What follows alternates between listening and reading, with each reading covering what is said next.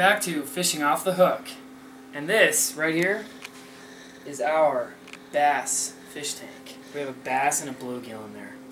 And today, this is like a new idea for us, so today we wanted to show you how you can do this for yourself and how we can feed your pet bass. Let's take a look.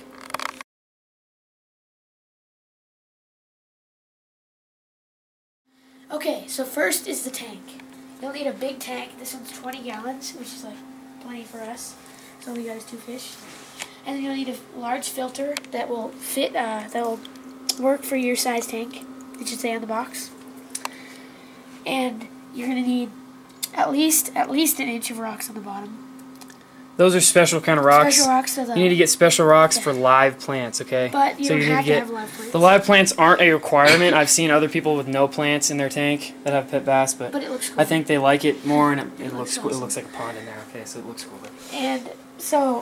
And you need to get special rocks for that tank, and you need at least an inch on the bottom, yeah, because they root in and stuff. So make sure you treat the water. Make sure, for sure. Oh yeah, you've got. They'll die. Just treat it. We treated ours with regular.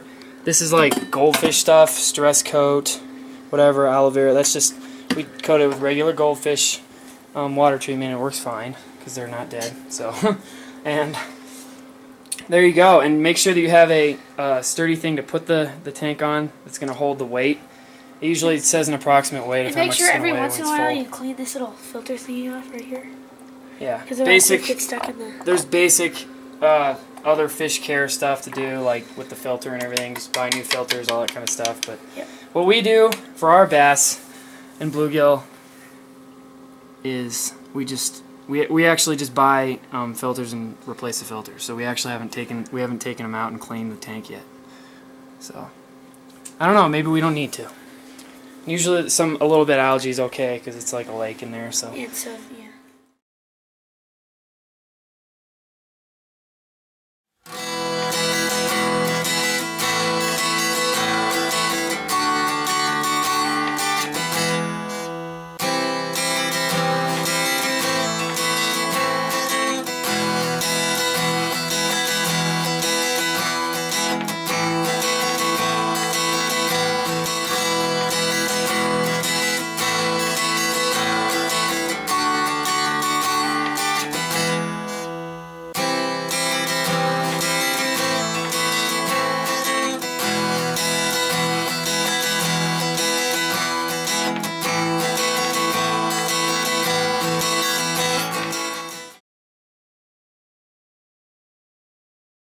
And now the next segment, feeding your pet bass and bluegill.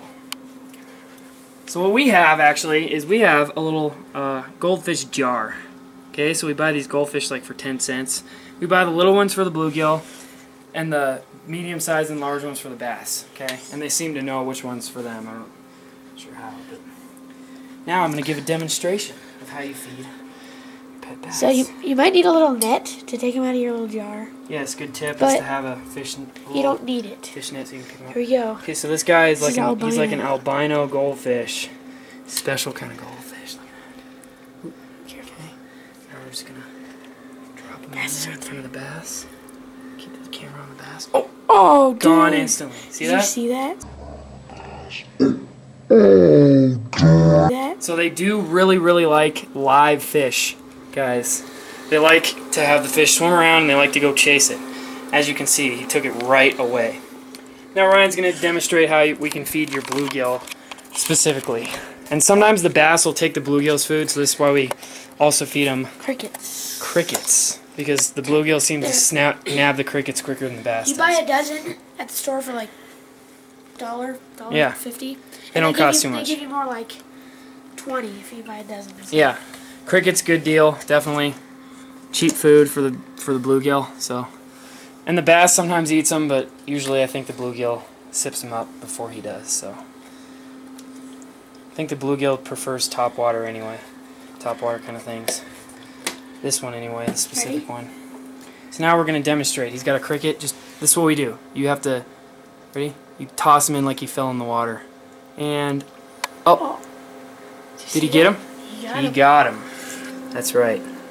See that? He's trying to get him down. Choked him. Oh! Ooh! Fight!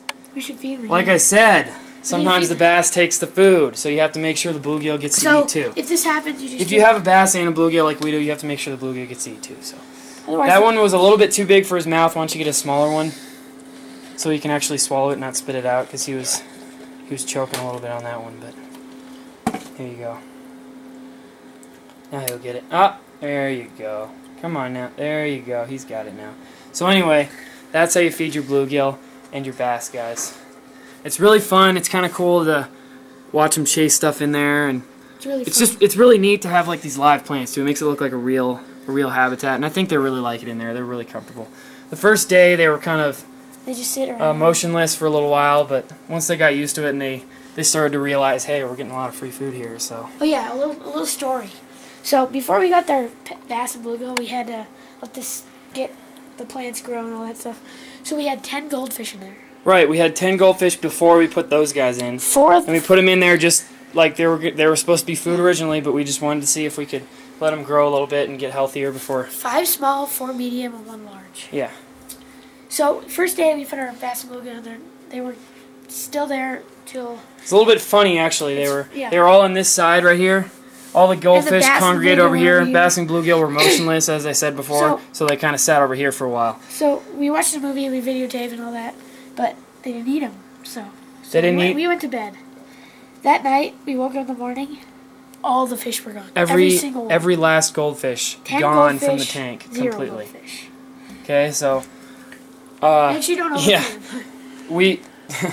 we learned that day that you can't overfeed these guys. So that's one of the key important things. You can't feed them like 10 you can't put 10 goldfish in at once like that. They will eat them all. So that's why we did this. Yeah, that's why we did the separate tank, little vase for the goldfish. So yep.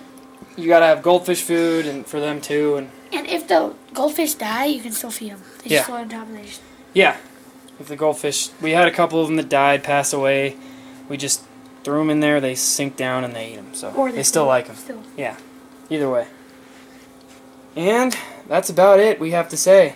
If you have any questions or comments on our bass and bluegill tank or your own, please feel free to comment.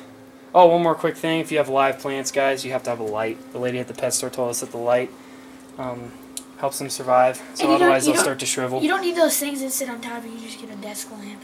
Yeah, we don't have a fancy LED light. We have desk lamp right here, but that seems to be enough because their plants are doing great. Actually, they're all green and everything. So anyway, questions, comments, please feel free. So thanks for tuning in today. See you next time on Fishing Off the Hook.